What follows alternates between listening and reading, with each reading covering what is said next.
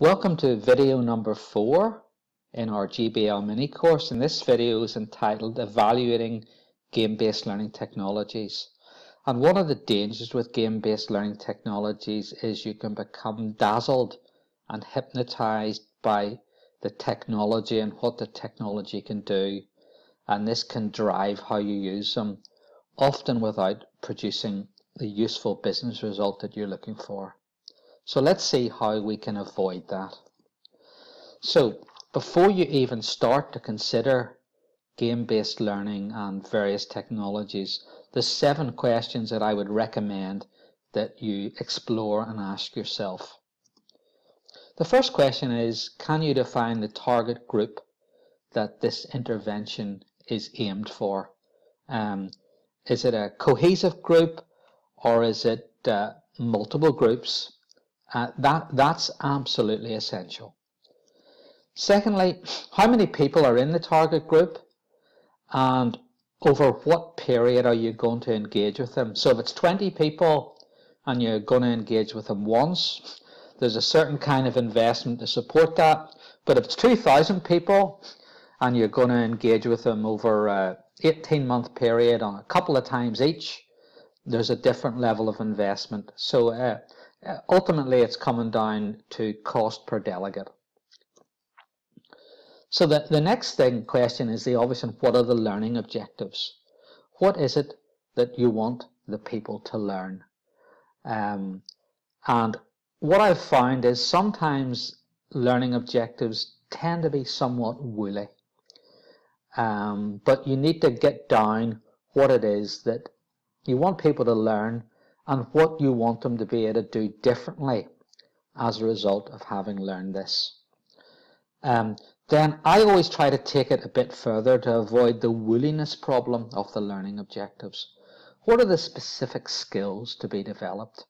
Can you define the skills that are needed? For example, change management, what does that involve? And build that up as a profile of skills that need to be developed, because often learning can get hung up on the learning when ultimately what people take away is specific skills. Now, once you know the skills you're looking to develop, for example, change management and influencing skills, then there's 2 other questions. The first question is, what does the average participant look like? Can you somehow profile them? For example, the skill of influencing a group. Can you place people on some sort of spectrum? And we're talking about basically thinking about light skill models. The second question, even more important, is what does great look like? And where are your top performers, the people that are exemplars of these best skills? Where have they reached? And that basically gives you a gap that you're looking to address through any kind of intervention. Question 6. What is the business imperative for this learning? Why does the business need this? Why does it need it now? What problems does it solve for the business? What costs might it save? What revenues might it allow to be developed that aren't there at the minute? Why does the business need this learning? And the final question, well before you start to look at any of these lovely technologies, is what are the constraints? In the real world, we've always got constraints. There may be a budget. There may be a time constraint that people, you'd really like to get them together for 4 one-day sessions in a room, but unfortunately they're only going to be able to come together for 3-hour sessions over the web. What are the constraints that you're working with in the real world? So these questions, if you've asked these questions and discussed them and answered them well, you're in a much better position to start going to the technology and not have the technology driving your thinking. So then if you are looking at specific games, I find there's another 7 questions that help you position a game at a high level so you can see where it fits. The first question is technology. And just to be clear, you don't need technology for games. Some games can be computer-based, but there's some excellent board games that can be used for game-based learning. If it is a computer game, is it run on a desktop or does it run on the web? Does it also run on the mobile phone? Remember earlier on we talked about the importance in terms of the Gartner hype cycle of mobile learning. So you need to look at the technology involved in the game, and that might well just be a document or a board game. The second question, is the game designed to be played in teams or in individuals? Because it takes you down totally different paths. Thirdly, as well as the game or the calculator at the middle of it, what kind of support is available off sim? For example, briefing materials and supporting role plays, because this kind of stuff makes a game much more multi-dimensional rather than two-dimensional. So that's very important. Off simulation support. What about the support for facilitators? Are facilitators part of it? How do those facilitators get trained? Is there information that helps facilitators see things that they need to watch out for when people are playing the game? What about the business model? So the algorithms in the game, where did they come from? Can you see them? Can you break them down? What's the history of them? Who invented them? Just because they're in the game doesn't mean they're right. There's nothing worse than having people who are expert in a topic being confronted with naive algorithms in that same topic. It will only absolutely irritate them. And the sixth question is, what degree of customization is possible? There's customizing the game itself, but there's also customizing how the game can be used. Customizing games themselves are generally quite expensive, but a game can be used in different ways and different briefing material put with it. So what kind of customization is possible? And finally, I think we introduced this concept in the topic on lenses. Let's look at the dimensions of the game. To what extent does the game explore a topic? To what extent is the game team-oriented? To what extent does the game let you see individual style or touch? And what techniques will you master by playing the game? So this gives you a way to look at specific games.